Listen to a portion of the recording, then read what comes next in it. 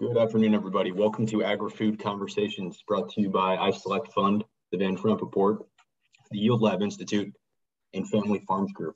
My name is Tom Bunn. I'm an associate on the iSelect Fund team, and I'm excited to welcome you all to our discussion today. Agri-Food Conversations is all about driving innovation in agriculture. Each month, we highlight a specific theme, and this month's theme is water management. On today's call, we are joined by Thomas Dewey, VP of Business Development, and Max Defy, CEO of Mate Systems. The Mate Systems platform provides a precise irrigation calendar for every zone in the field, allowing a farmer to be in total control from their smart device 24 hours a day. A complete irrigation solution for agriculture, Mate WaterGuard is a cloud-based system that requires no wiring, no Wi-Fi, and no new infrastructure to deploy.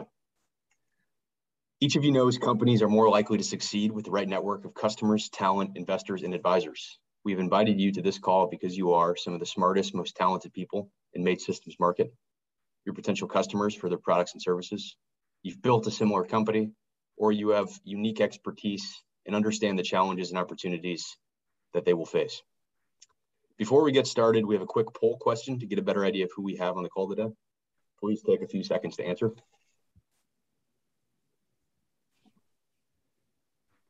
A few process comments while the poll is running.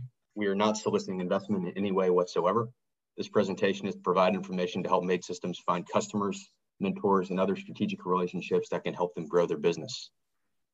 Secondly, you can use the Q&A box to ask a question at any time, and we will answer as many questions as time allows at the end of the presentation. We will have a dedicated Q&A time at the end as soon as they are finished with their presentation here. Finally, this presentation and webinar is being recorded and will be available for replay.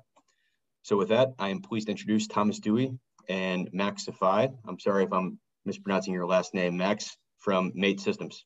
Take it away, guys. Tom, thank you very much. And we appreciate the opportunity to visit with all of you today. I want to thank the Agri-Food Conversation team and iSelect in particular for their time in coordinating this.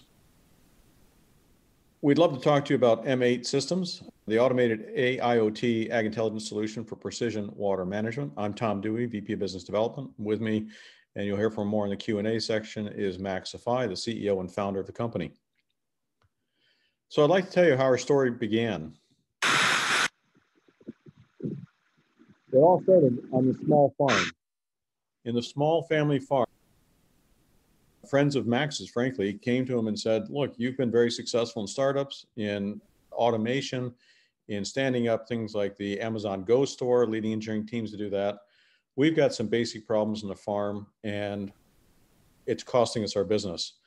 One grower in particular was an avocado farmer down in the San Diego area and described the problem in detail about leaks. They would have gushers like the one in the image here, 2, 3, 4 times a year, and incidental leaks along the feeder lines and the drip emitters every week.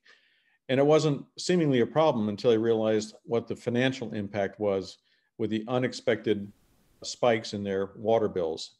And with a combination of labor rates up, water rates exceedingly high during the drought years in California, and these unexpected breaks, it drove some of the businesses, including this one, out. But what we heard from them and from others was they wanted automation, but it needed to be trusted. It needed to be one where they could really rely that the automation worked and didn't itself cause leaks. Leak detection was very important. The accuracy of the water amount delivered was very important, and it had to work out of the box and be rugged enough to work in the farm. As we looked more broadly beyond the individual family farms in California and looked regionally, we saw the critical problems of overdrafted water basins, particularly in the Central Valley. The persistent droughts that just in a month's time have broadened and grown, and the labor challenges that are both from a rising rate perspective and the shortage of growers. Growers we're talking to are desperately seeking to retain their good talent that they have, and automation may give them a way to do that if they can do it effectively. On a global basis, it's all around food security, scarcity of water, and the impact globally. We all recall at the beginning of the pandemic when our grocery shelves were empty. Well, we see the worldwide opportunity for this type of solution at over 1 million farms where there's pressurized irrigation to be in excess of 90 billion in hardware and 12 billion annual recurring revenue from SaaS technologies.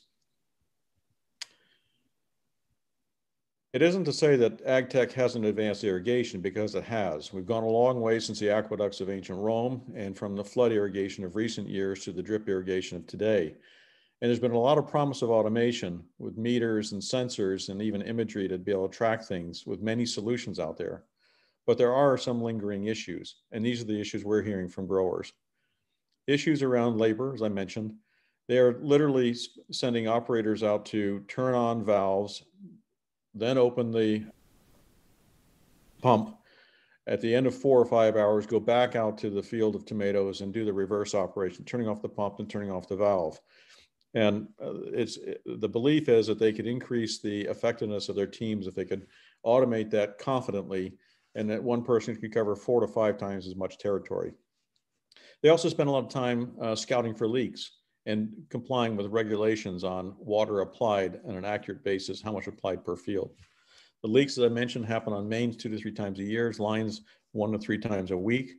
Some you see University of California Cooperative Extension and other vendors have estimated 27 leak events per 1,000 acres per year. Accuracy is a big issue. If they can get water, they need to be able to apply the right amount and not distress the crops. So it's around irregular flow that becomes a challenge. With water basins distressed, it is not uncommon for one grower to be pumping water from a well, and at the same time, the neighboring farm is pumping from that well, and suddenly the water you think you're getting isn't really reaching the field. I'll show you more about that later. But also there's a challenge of accounting for shared resources. If there's a leak, which farm's paying for it when they're pumping from the same source and going through the same resources. And lastly, the equipment point. Farms have not just gone out and bought one brand to service all of their acres. Over time, they have purchased several different brands of monitoring tools, controlling or regulatory, not regulatory, but actuators for valves and pump boosters. And then they have dashboards, and they wish they could be able to combine all of them into one source to gather the information, to do the analysis, and to control the devices in the field. Further, they require no wires, no PCs, no controllers in the fields. They don't want anything that doesn't grow out in the field, or to limit it so it doesn't disrupt their operation. And they want to be able to trust the automation, and it needs to be farm rugged. What M8 is doing is connecting and collecting data with the M8 Farm Link tool. It's a low profile device that has all the communications hardware to connect across the fields and to attach to a variety of soil, moisture, reservoir level, weather station, flow and pressure, as well as actuators for wells, pump boosters, and valves. It is rugged for the field, it's low profile, as I mentioned, and has multiple standard ports to accommodate different brands of equipment. These are reference design applications that are available today out of the box. Let me show you how this works. The different devices are across the field. They connect at the ground level, and there's redundant connectivity device to device up to 5 miles or longer in communication at ground level through foliage and moisture. And then there's device to cloud two-way communication.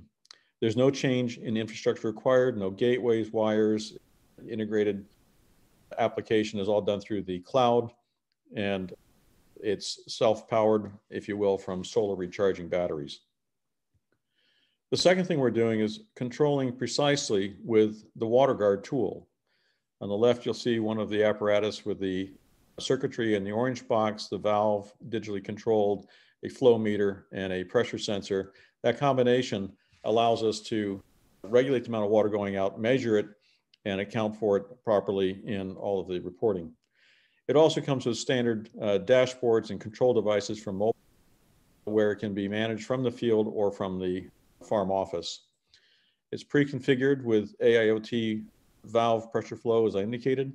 It's all cloud-based for processing and leverages the redundant communications and does give accurate accounting of the water delivered for tracking purposes. And of course, it needs to be competitively tracked. Here's how that part of it works.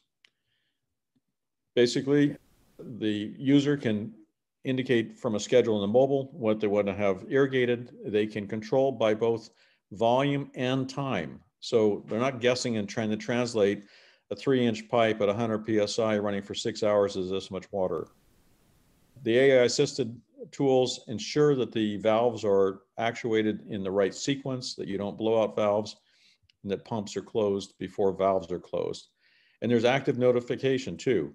If in a case, like it's illustrated in the right in the mobile, 3 days running, you're getting 24,000 gallons delivered to the field, but on Thursday, it turns out that we didn't get the full allocation of water we expected in the time we'd scheduled, it'll give an alert and notification to the grower so that they can either run it longer or run another irrigation sequence. The third component is automating with leak guard protection. Leak guard is what gives growers the confidence finally to automate the irrigation. The way this works is that the system is monitoring 24/7 and checking for leaks and clogs. If it detects an anomaly, the AI technology will shut down the leak and notify the grower that their leak has been detected and that the shutdown has been completed.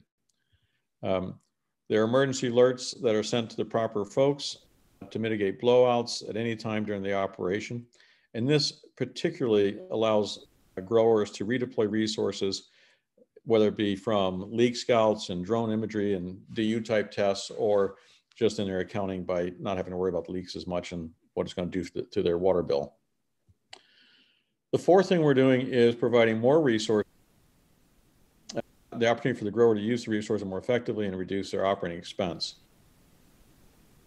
This is around, first off, all the devices have GPS signal on them so that they can't be lost in the field. If they're placed in different places from year to year, they can be located. In addition, the solution is built to scale over a large territory, which allows you to have the farm team redeployed so that one worker can cover a vastly greater territory for inspecting for the growth habits and so forth. And it ultimately results in water savings on top of the labor savings, getting the right amount of water every time to the right fields, avoiding irregular flows and avoiding undetected leaks. So in addressing these persistent problems, the status quo is relatively labor intensive, 4 times the labor needed to manually operate systems and scout for leaks. It's costly if you're using drones or perhaps satellite imagery. There's also a latency or lag effect that is costly in terms of the water loss if you in fact have a leak. Water losses themselves can amount to 7 to 12% increase in annual water budgets, we're told by growers. And it's a timely solution that we're taking so that leaks are detected in real time, not that latency effect that I mentioned a moment ago. Crops then are less likely to be at risk because of irregular flows or floods. Ceres and UC Cooperative Extension from their studies indicate that 10% increase in stress could reduce yield by 5%. With the M8 solutions, we'd encourage companies to conduct a field test, find out for themselves how easy it is to set it up and operate, how it can reduce operating expense, how they can automate finally with confidence, reduce crop risk, and in fact, reach break even on the cost solutions in 12 to 30 months. So with that, about the product and the problem we're addressing, the solution, let me take a moment just to describe a little bit about the company, the leadership team in particular. This team has several wins together. It has tremendously relevant skills and experience. Maxify you'll meet in a moment. Others from our engineering team, our finance and sales. Our go-to-market plan is built on a business model with 2 parts. There's a hardware component, either the circuitry alone, the farm link, or the farm link with integration that we've pre-integrated with valve controls and such, sensors. That's the hardware component, the one-time capital expense upfront for a grower that can be amortized as well.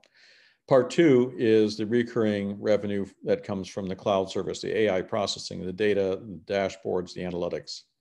Our go-to-market strategy is stage 1 in beta test, which we are just finishing the onboarding of beta clients and moving into revenue sales this quarter. Our first revenue customer is now committed. We're selling with a direct team to our larger growers and recruiting irrigation consultants and other partners to help reach broad adoption. In stage 3, we expect to expand geographically across the country in different regions following the same model. Our target market, as I think I mentioned before, was pipe irrigated high value crops, particularly like citrus, nuts, berries, alfalfa, and so forth. In a typical year, we'd say south of Stockton, where water rates are higher in the neighborhood of 400 to 750, even 1,800 an acre foot. This year with the drought, we're seeing even Northern California water rates reaching 750 an acre foot, and Southern California rates, if you can find the water, exceeding 2,000 an acre foot. We hope that situation doesn't persist for the sake of our growers and the food supplies. But we're looking for farmers that are typically in the 500 to 10,000 acre range. And you'll see here's the estimate for the total available market, 92 billion hardware if you extend these models across the globe, and 12 billion in annually occurring revenue from the SaaS model. I want to thank you for your time and your attention today, and let you know that if any of you do have referrals or introductions, we would respectfully appreciate that for customers, channel partners, Ag Tech Advisory Council members, and strategic opportunities. The Ag Tech Advisory Council, I want to stress and point out, we're looking for individuals, an individual, for example, in the Ag Tech space, probably non-competitive, that has failed and succeeded in this space. We have some academic resources we're eyeing, but are open to others as well. With that, Tom, why don't we open up for Q&A? Great. Thomas and Max, thanks for joining us. Apologies for mispronouncing the name of the company earlier, but very cool presentation. And now we have some time for Q&A. So again, we have a little bit of time here for some questions. There are a couple ways to do this. You can either go to the Q&A pane at the bottom, type in a question, or you can raise your hand and I can unmute you and you can ask the M8 team your question directly. But I guess to get them, can you talk a little bit more about the origin story and kind of the genesis of the technology? And love to hear kind of from whence the idea came and the founder story. Max? Yeah, hi. First of all, it's a pleasure to be here. Thank you to all of the organizers and people who are attending. Appreciate that very much. I do have some friends in San Diego County. They are farmers, and mainly avocado farmers, some citrus, and some of the exotics. And throughout the years, I kept seeing more and more trees dying. And I asked one of my friends, Al, I said, Al, what's going on? And he said, the water is so expensive, people can't afford irrigating. And actually, one person that you see on our website, they lost their farm because they just could not afford the water price. Then I said, well, what is the reason? And they said it's mainly for us is undetected leaks. In groves, for example, they turn on the water for 48 hours sometimes, run like an almond farm or avocado farm, maybe 10, 11 hours, once a week, maybe twice a week if it's very hot. So they're not really going around checking everything, turning on, turning off valves. You know, trees are there, they just turn on the water, come back the next day, turn it off. And so if for the 11 to 24 hours time, water is just gushing out somewhere, they don't know until, especially if it's a large farm, until they get the bill at the end of the month. And some of these bills that are easily at $25,000 a month, easily. So I started looking into it and I realized there's a lot of challenges. There's no infrastructure. Like mainly what they have in many of the farms is water, pipes, that's all they got. And so I had to come up with a system with my team, a system that does not perturb or ask the farmer to change any of the infrastructure and just installs and directly connects to the cloud. Easy, just robust and incredibly intuitive. So then once I put that in as in our test, then they started asking about, well, what about soil moisture? What about root zone sensing? What about the forecast? What about temperature? What about rain detectors and so on? And I realized that actually they need more stuff in a comprehensive and coherent dashboard to have this ag intelligence platform. So we started adding the farm link and we started adding other things, even though we're not really in the hardware business. But I looked around and I realized all of these little pieces of hardware are not really designed in a robust way. For example, some of these things, they claim to be at 800 megahertz sort of wireless, but you go over 200 yards, they can't connect anymore. and they have to like elevate it or do all kinds of play. So I put the first prototype together. It was a kind of an algorithmic prototype, and I did version 2, and then the team started to come on board, and I'm really blessed because a lot of people that I've worked with me, they really trust me, and they act like they like me or they do like me. I don't know, but we have created something that's phenomenal, and right now we have in one of our farms a product, and I leave them uncovered because I want the sun to beat on them and high temperature and low temperature at night and everything, just beat the heck out of the hardware. And it's been running basically with 0 failures, and we have like several valves deployed in several farms. So far, knock on wood, everything is going well, and we're ready to actually now deploy to a very large farm. And I want our farmers to be in business. I mean, hey, water is becoming more and more expensive, and you got to like make it count, so you can't waste it. But we're now a lot more than just leak protection or clog protection. We're really precision in water management, dispensed by time, dispensed by volume, and then we bring. And by the way, we also have control for pumps and wells and booster pumps and all kinds of stuff. So all of it through one dashboard. So you don't need to go anywhere. Then when you go to the crop sensors, like people like crop row growers, like carrots and tomatoes, what they really are, like Tom said earlier, worried about is the labor costs, and they need automation. They're not so worried about leaks, but they're really worried about labor costs. So they need automation. So different vineyards, different farms, different needs, basically.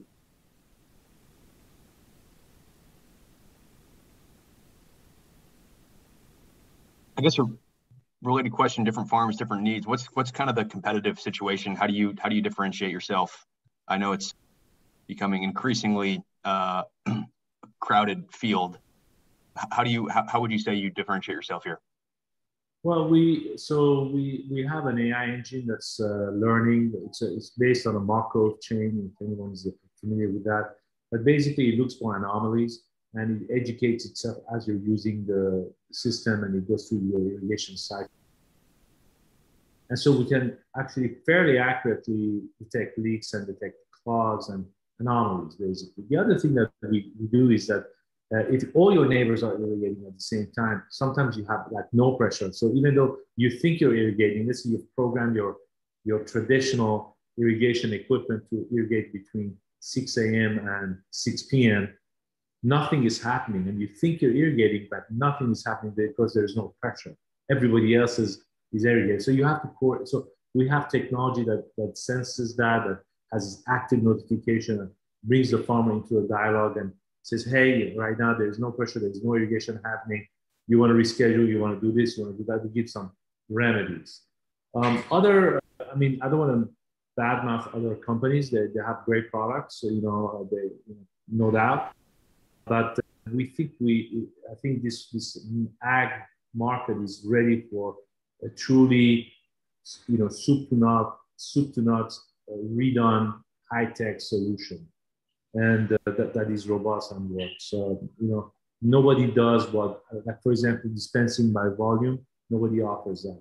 Nobody offers one dashboard that brings soil moisture, active notification, remote access, flow, pressure, temperature, weather, forecasting, vigor, all of that into one scorecard, and then also suggest, hey, maybe you want to do this or maybe you want to do that. Give some recommendation. So we're trying to be really proactive about making sure that the farmer is empowered and on top of the farm. I might amplify one part of that. We see competitive tools that will have parts of the solution, but not the whole of what Max just described. For example, there are companies that are in the data reading mode. So they're pulling data up from sensors and putting into dashboards, but they're leaving all of the action to manual intervention, and there's no AI type control pre-processed on how to do that. Or it's integrated within a brand but doesn't work across brands. Those are the two biggest issues you'll see across vendors. And I just want to add one other thing. In the picture that you see on the screen right now, You see to the left of the main WaterGuard that's on the U channel chassis in orange, a little bucket. And that little bucket is our next sort of going forward a way of checking water quality and adhering to the Senate Bill 88 for filing, whether you water extraction point or where you dump your water, make sure that things don't leach into the ground. And there's now a lot of restrictions on farmers that have to constantly test their water and file it with 7 different state agencies in California, which is a nightmare. We collect that data, we automate a PDF, we send it, etc. So we're really trying to help farmers be on top of their farms as opposed to paperwork.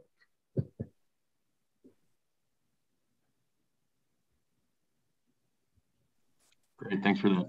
So you guys seem to have hit an inflection point with your first customer here. Proof of concept is, seems to be mostly in the rearview mirror. What sort of the next 12 months look like for you guys from a development point of view as you transition from kind of a R&D and technology proof of concept to commercialization? What are the major things on your mind, and what do the next 6 to 12 months look like for you? I think the first thing is to set up the right supply chain and bring the cost of the product to be extremely competitive with our in our market. And so set up incoming inspection, make sure that we have the right tests. I want the product to be assembled in the US. I want the product to have the final test in the US and be shipped from the US to the customers. Also the reverse logistics. We need to get our ducks in the row and be ready. And from a business standpoint, I asked the team, Tom and another gentleman, his name is Richard, but he's not here, to focus on the major farms. And I'd rather have 5 big customers to start, and because it makes sense for them. They're all about improving the bottom line.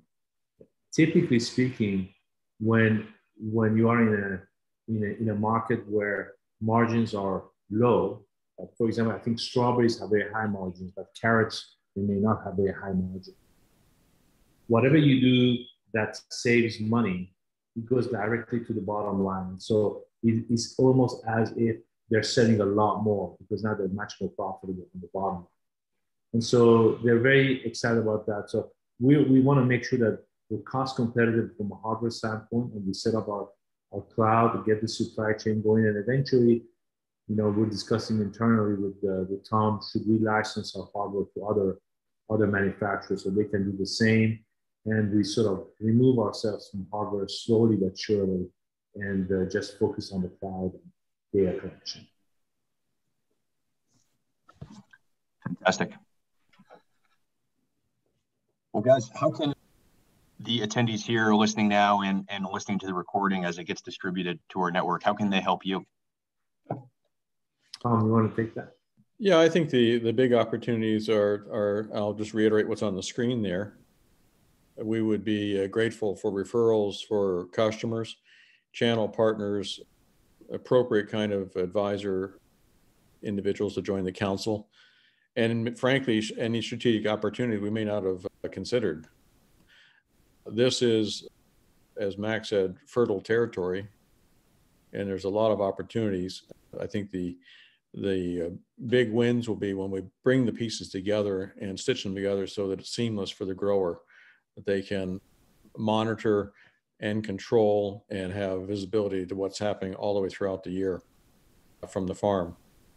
From a customer perspective, we're looking for growers, primarily initially in the California markets. We'll be expanding eastward after that, probably in the middle of next year. And in the channel partner direction, it seems so far to us that the best direction to start is with folks who are specialists in irrigation, the irrigation consultants, folks that are advising on leveling fields, to how to lay out the topography of irrigation, to the agronomists that are making sure that the right nutrients are delivered through the irrigation systems. Those are the trusted partners the farmers look to, and we'd like to earn their trust, and then in turn that they might be able to represent us going out to the farmers. Fantastic.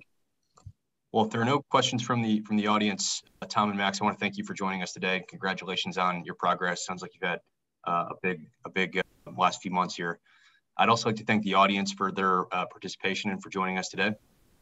As a reminder, we host these agri-food conversations every Thursday at 3 p.m. Central. So if you want to share this with a friend, we welcome you to do so. And a replay of this webinar will be emailed to you in the next 24 hours. So please do distribute. They will be prompted to sign up on agri-food conversations, and they can see our library of weekly webinars that we've hosted over the last few years.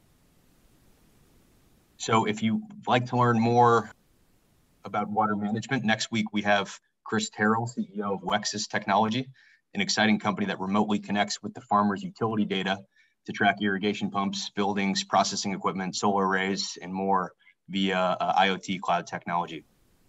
So if you're interested, we hope to see you next Thursday at 3 p.m. Central. And until then, hope you stay safe and stay well. Thank you. Thank you.